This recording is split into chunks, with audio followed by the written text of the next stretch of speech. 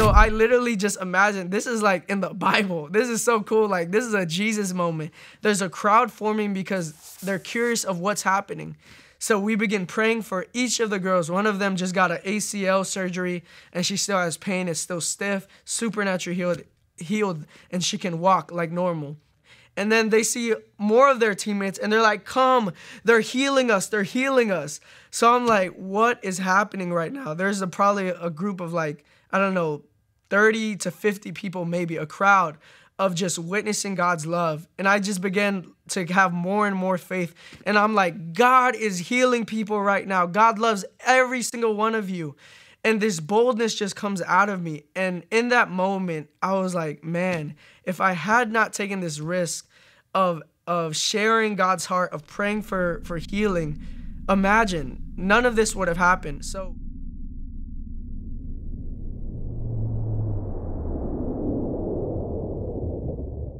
Johnny, can you share with us your full name and what you do for a living? my name is Jonathan Santos, and I'm a business owner of a creative agency. How old are you? I am 23 years old. I'll be 24 October 15th. And how long have you been walking with the Lord faithfully? I've been walking with the Lord faithfully since the age of 17, my senior year of high school. Johnny, did you grow up in the church? Do you have any like religious background? So my mom would always take me, my brother, and my sister to church. So we always grew up in church. My dad, on the other side, wouldn't go to church. He was always dealing with a lot of alcoholism and never really went to church. Was there any point from church that you had like any encounters with Jesus? So I always knew of Jesus, but I never had a relationship with Jesus. I would go to church, sing the songs, go to Sunday school, have to stay for all the long services, but I never really had a true encounter with God. What did your life look like before encountering the power of Jesus? Sheesh.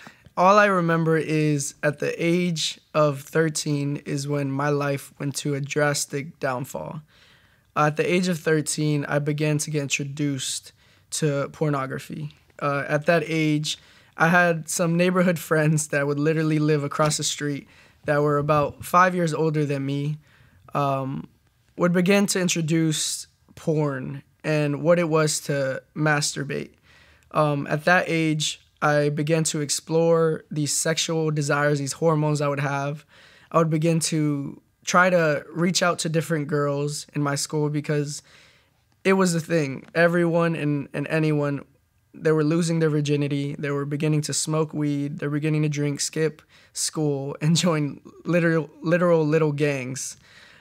So in the beginning of middle school, I didn't know who I was. I went to church, I knew that background, and I was always fearful of my mom because I knew if she found out that I would be doing things, I knew I'd be in trouble. And for some reason, that just kept me from falling into going to skipping parties, joining a gang, sleeping with different girls in middle school.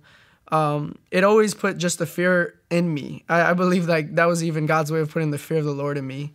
But yet, even in my MySpace days, I would text, females, and I actually have some of these messages still saved. And I look back and the language I would use to speak with them and how we would talk. It's so cringy now, but at the time, it was the norm. Everyone around me did it. Everyone around me talked to females to get something, right? To have sex, even at such a young age. So leading up to high school, I had that in mind. I went to a very limited school. The teachers would get fired or quit because the school was just so bad. I remember even in my math class, one of my teachers quit because one of the kids were having sex in a closet. And they would get tortured. The teachers would get harassed by, again, these middle schoolers. They would harass them and hit them and say mean things to them. And again, teachers didn't like that, so they would quit. Or teachers wouldn't be the best. So I didn't really learn too much in middle school. So with that in mind, I always felt like I wasn't intelligent. I always felt like I didn't know how to do school. I didn't know different subjects. I always felt like I just knew bare minimums, and I could never really achieve anything. So with that mindset, I went into high school, And in high school, freshman year, I dealt with a lot of loneliness. I dealt with a lot of depression. I remember moments when I was in school in the cafeteria in lunchtime, and I would sit like literally full packed table with a bunch of friends I grew up with, and I would feel so alone. I would feel so alone, and there would be moments where I just wanted to cry, and I felt like no one saw me, no one heard me, no one cared about me.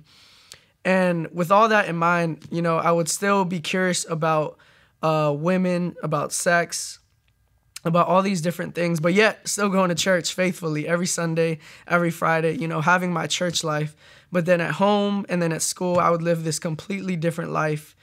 High school, I'd say, was probably the worst time ever. My high school years were the worst time of my life. I felt so purposeless. I felt like I didn't know who I was or why I was on this earth. I began to explore relationships. I probably had about 13 girlfriends in the time of middle school to high school.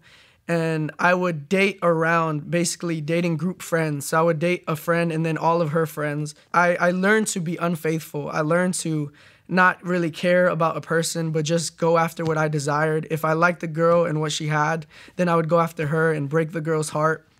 And even moments I had my heart broken where they wanted something else, they would cheat. So I learned very early on how damaging relationships could be, how damaging and hurtful people could be in breaking you and breaking your trust. And at this time, are you having sex or you're not having sex yet? So I began at the age of 16 was when I began to have courage. That's when I began to say, you know what? I don't really care what my mom will think. I don't really care what my mom will say. I want to begin doing these things. I began to get really curious. At this point, I was highly addicted to pornography, masturbating multiple times a day, looking at porn every chance I get. Were your parents aware of any of this? My parents never knew. Again, I don't know if they heard stuff, but they never mentioned it, but they never knew what I was dealing with. So continue to the relationship that really made a turn for my life in the worst way possible. I began to date a girl from my church, actually. So we both grew up in church. We both had a background of church. And we began to date. Again, it began innocent. You know, we barely saw each other. But then we began to really like each other. And then we began to have the opportunities to hang out by ourselves. And we began to get curious with one another. So it started with touching. It started with us exploring our bodies, and then it went to sex. So this was someone that was in church, known in church, and at this point, I began to serve in church. So I began to play in this youth band on the drums. So I was serving already. I was known to be in the church, but what people didn't know, on Saturday, I'd be with her at movie theaters, wherever we could be privately. Trying to touch each other, trying to, you know, continue things on. And then Sunday I'd be right at church as if nothing happened. So we continued this relationship about probably 2.5 years. And it was the most toxic relationship of my life. I mean, very toxic. So I was dealing with a lot of trust issues. She was dealing with a lot of trust issues. So it was this constant jealousy that we couldn't have friends. So we would call each other names. We would argue all the time. But the crazy part is the only time we would be good when we'd be together, you know, without our clothes on, you know, touching each other in private. That would be the only time when there was peace, when it was love. So I had an understanding of that love was me touching someone. I had an understanding, and I learned that love was me giving you something, me giving you my body, me doing something to you that gives you pleasure. And it was very toxic. It was very hurtful. So where did the change come? What happened that made you realize that what you were doing, you know, was not the best thing? So like I was saying, I dealt with a lot of loneliness and depression and even suicidal thoughts. Like, I was a very angry person. I always carried all things people said or did to me inside and just let that bottle up. So what I would do is I would cry pretty much every night. I would literally cry myself to sleep just because of how alone and worthless I felt. Did you ever communicate that with anybody? I never felt I could trust anyone with what I was really feeling inside. I always felt like I couldn't be my true self with people. I would cry myself to sleep probably every night. And then, obviously going to church, I'm hearing about Jesus. So I'd cry out to Jesus. I'd be like, God, help me, please. Like, I don't want to be doing all these bad things. So I had knowledge that what I was doing was wrong. It was sinful. It wasn't good. So with all of this going on, I just felt dirty. I felt like I'm not only doing bad outside of church, but I'm also, doing bad with you, God, because like I'm living this second life. I'm living this life that's reckless. So I would pray to him when I would cry at night, cry myself to sleep. And every single time his presence would come. Every single time I'd mess up. So imagine I just dealt with pornography, did what I just did, and I go to pray. And then I mess up right after that. Or I go to try to read the Bible, and then right after that, I'd mess up. So I always dealt with this shame and guilt of, man, I'm just too dirty. I'm too messed up. I'm lonely, and it's evident because, I'm not worthy in any of these areas. So fast forward to a service we were having at church. It was a youth service, and I was playing drums, and it was a very powerful service. It was cool. So I knew about the presence of God. I just didn't know he knew about me. So I played there, and then one of the guys that was a guest preacher there asked for everyone to come down, the musicians and everyone, that they want to pray for us. So I'm like, bet, yeah, this is cool. So I went down, I'm ready to get prayer, and then this guy comes and lays his hand on me. Presence of God comes over me, and he begins to tell me my entire life, all of the loneliness, the depression, the suicidal thoughts, all the pain I felt. Everything I was dealing with and feeling in that moment, God was telling me through this person. Tears just filled me because I felt so known. I felt so loved. I felt like God cared. And I fell to the ground, and he said, get back up. And he continues praying for me. And the last thing he said was, leave the girl. I said, okay. I said, God, this is all I needed. This is everything I need. I know you love me. I know you know about my situation. I know you know about all of this. I want to fully seek you now. I don't want to be held back by anything. So that same day, I cut every tie off with that girl. I said, I'm sorry. I want to pursue God. It's done. I cut off all the relationships. I cut off all the porn. I cut off every single thing that was limiting me from God. And I just began to go full force. I would go pray in my room, and I wouldn't even be able to say words. The presence of God would just fill my room, and all I could do was cry and cry and cry. And I just felt so loved. I felt so appreciated. I felt like I was just so fulfilled. I felt so complete. I felt like everything else that I went through didn't matter. All the loneliness was broken. All the suicidal thoughts were broken. All the addictions were broken. Every single thing that I was dealing with, God met me in that moment and completely just freed me. So from that day forward, my life was never the same. I began to just be hungry. I mean, hungry. I would pray all the time. I would go to these different services and just encounter a new area of God that I never knew. So I began to go with my brother and my sister-in-law to these different conferences. And that's where we would see the supernatural. Our church wasn't really known for seeing God's power or the spiritual gifts or seeing people get healed or delivered. It wasn't really known for that. But we were hungry because we knew there was more to God. So we would go to these different conferences like Heidi Baker, Todd White, all these famous different preachers. And we would just be so curious of what God could do. So we would learn about healing, and then we began praying for people to get healed. We would learn that God speaks, so we began asking God questions for people. We would learn that God delivers people and brings freedom, so we began praying for people that they would get set free. And ever since that day, I never looked back. I never stopped pursuing God. I just felt completely in love. And to this day, I've become a leader of a whole ministry. To this day, I become a husband. I become a business owner. From where I was to where I am now, it is only a testament of God's love. I recently preached in Puerto Rico, and God just came in the room and just freed so many young people with so many similar things of so many things that I was dealing with at that time at their age. And God has just used my life and marked my life to touch people's lives. Now I lead a ministry team at our church. I pray for people on a constant basis. I minister to people. I've seen people get freed from addictions that they've dealt with their whole lives. I've seen people get free from witchcraft. I've seen people get delivered from pornography addictions, from soul ties, from having sex with so many partners. I've seen God do so much, and it only came from that one moment where I said, yes, God, I want to be completely used by you. I want to be completely yours. Yeah. Can you speak about that encounter that you had with the healing power of God? You were someone that I personally know who definitely has an anointing when it comes to supernatural healing. Can you just speak to that and let the people know what happened? So the first time I experienced that God could heal, and even heal through us, use us to heal people, it was this time I was invited to a church service by a friend, and it was probably a 3-day event. It was a Hispanic church. It was very small, and the preacher finished his message, and he asked, is there anyone here who is not a leader that wants to pray for someone that God would heal them?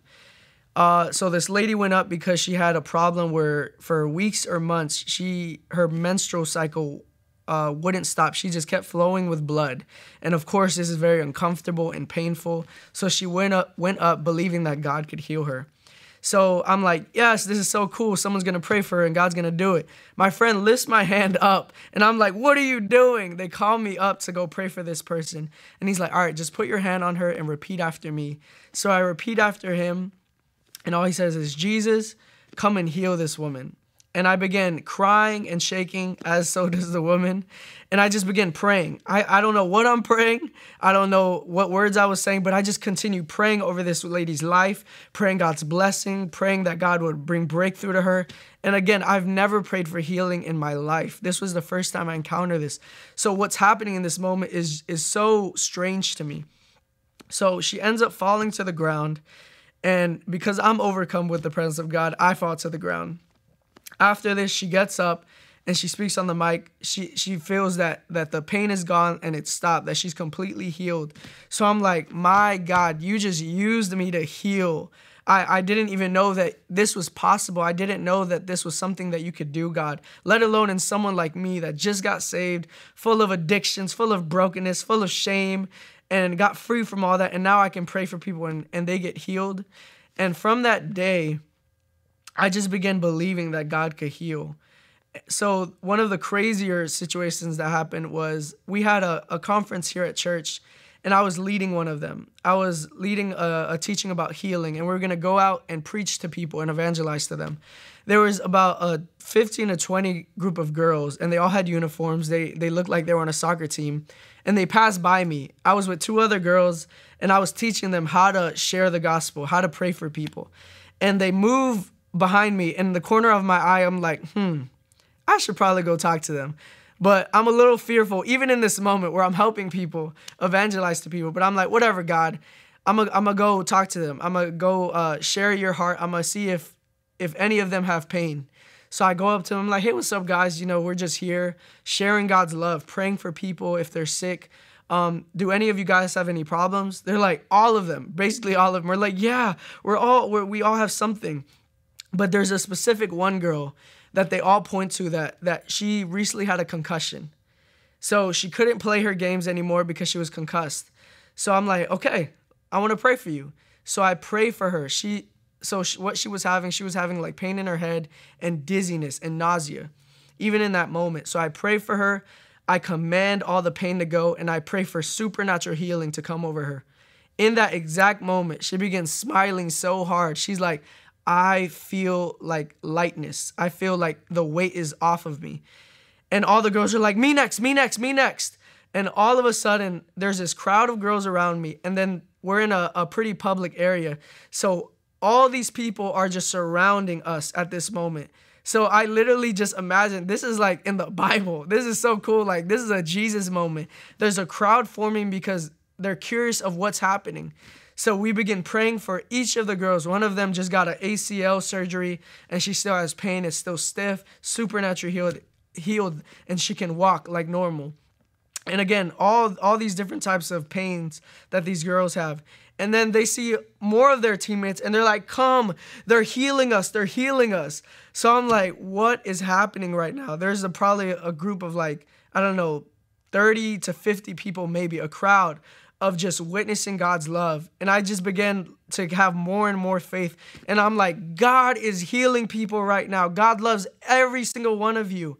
And this boldness just comes out of me. And in that moment, I was like, man, if I had not taken this risk of sharing God's heart, of praying for healing, imagine, none of this would have happened. So we stay connected with them, and they have a game the next day. And I prophesy over them, I declare over them that they're going to win this game, that they're going to supernaturally win this game, because it was crazy. About half of their team were injured. Like, their best players were injured that they could not play. They text us, they won the game. So God supernaturally intervenes in their lives, touches them, shows them that he loves them, and heals them. Imagine, they could never say that God does not love them or see them. They could never say God does not heal, because they're a living testimony of that. They're a literal storyline that God can heal them. How old were you at that time when all of that was happening with the soccer team? I'd say I was probably 20 years old. About 20 years old. Sheesh. That's an experience. It was crazy. It was really crazy because this was the time where I was beginning to step into leadership roles. This was the time where I was beginning to get responsibility over people. The crazy part is, when I first got saved around that area, someone prophesied over me. Basically, all that means is God speaking over you and sharing God's heart. They shared that I would be a leader that leads leaders. And imagine a kid that dealt with all these problems, hearing that, I didn't believe it. So when I began to see like these responsibilities added, I'm like, God, you have purpose for my life. You have a calling for my life. And if I just continue pursuing you and being obedient, I'm going to see all of it. I say this a lot of times. If God had not saved me at that exact moment, literally that exact moment, that's when I began to have courage to do worse things. So I believe if I didn't get saved when I did, I would have begun trying the drugs, doing the alcohol, and having sex with multiple girls, or even with that same girl. And if I had not got saved at that moment, my life would have either been dead, because I dealt with a lot of suicidal thoughts, or I would have had a baby mama with a girl that I really hated, and she hated me. So either of the two would have been very terrible situations, but God rescued me exactly when he needed to, because my life was headed down. Now, Johnny, looking back at your 23, going on 24 years of life, God willing, you have many more years to come. What can you say Jesus has done in your life, if you could just sum it up? Jesus showed me I'm loved. Jesus showed me I have purpose. Jesus showed me that there's true meaning and there's a calling over my life. He showed me that if I pursue a relationship with him and say yes, it's unlimited, the things that can be achieved. Now, ever since I said yes to Jesus, I was an executive chef at the age of 21, which is pretty much unheard of. I was making a really good salary. I was making pretty good money. I was engaged and I was soon to be married. So God completely turned around not only my finances, he turned around my relationships. So because of those toxic relationships, I asked God to send me a wife. I wanted a true relationship. I wanted to stop playing games. I wanted the real deal. So now I have an amazing marriage that influences so many young people, so many older people, and has transformed so many lives. I now have a business that I started with my wife that is now growing in supernatural ways. I now have a home that I can call my own. Not a little home. It's an amazing, beautiful home full of plants.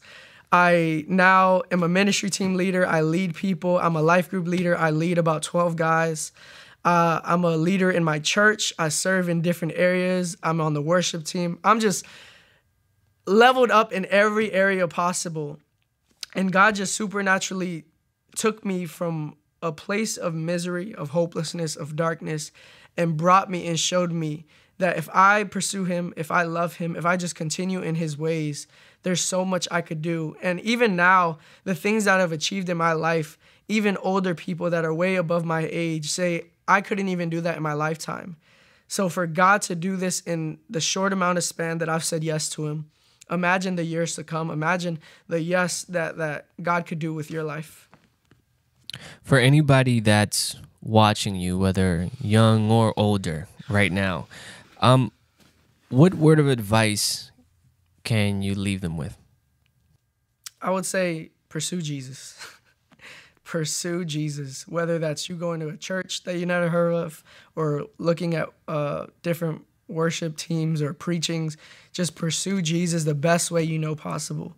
He will literally transform your life. I've seen God change the drug addict. I've seen God change the prostitute. I've seen God change the widow. I've seen God change people in their darkest points. And even if you're not in a dark point, if you're even in your highest point, there are areas in your heart that don't feel fulfilled yet. There's areas in your heart that aren't happy. But if you give your life to Jesus, there's so much more. We're on this world not for any coincidence. We're on this world for a purpose. So there's a calling, there's an assignment, there's a reason you're put on this earth. And the only reason you'll find it is through Jesus. So if you accept Jesus, if you allow him in your heart, if you make him your Lord, your Savior, if you say, God, I'm going to give you everything, every part of my life. I just want to pursue you. The things that he'll allow you to do and see are amazing, are crazy. If I had not said yes to God, my life would have been full of misery, of hopelessness, of discouragement, of sadness, or even death. So saying yes to God has transformed and leveled up every area of my life.